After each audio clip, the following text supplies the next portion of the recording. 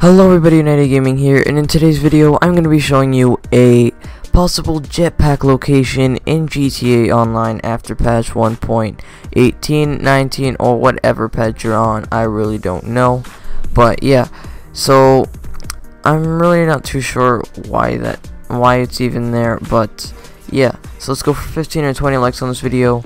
And yeah, so pretty much this thing has been here for a lot of patches, and I didn't really bother to make a video on it until now.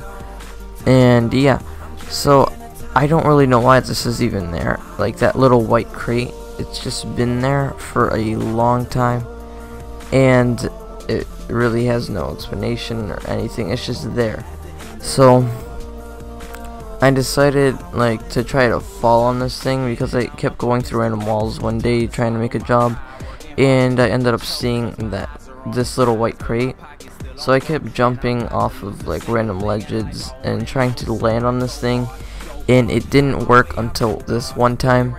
So yeah, this is weird though, because it's all the way at the bottom of the map where you can, like, the bottom of the place that you could possibly put anything down. So for me this is just kind of weird, but as you can see this is really far underground, so I don't really know why this would actually be here.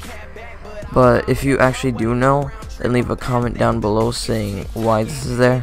And also, do you think this could be a possible jetpack location? Because pretty much like everyone's been like speculating on whether or not like there are these certain places like that actually do have jetpacks. But yeah, I don't really know too much about that, but yeah. So this is what it looks like when you're trying to jump on it, so you can just try to see how far underground it actually is. So yeah, I hope you guys enjoyed the video. Please leave a like, comment, and subscribe if you're new. And sorry for just rambling, I just really wanted to let you guys know about this.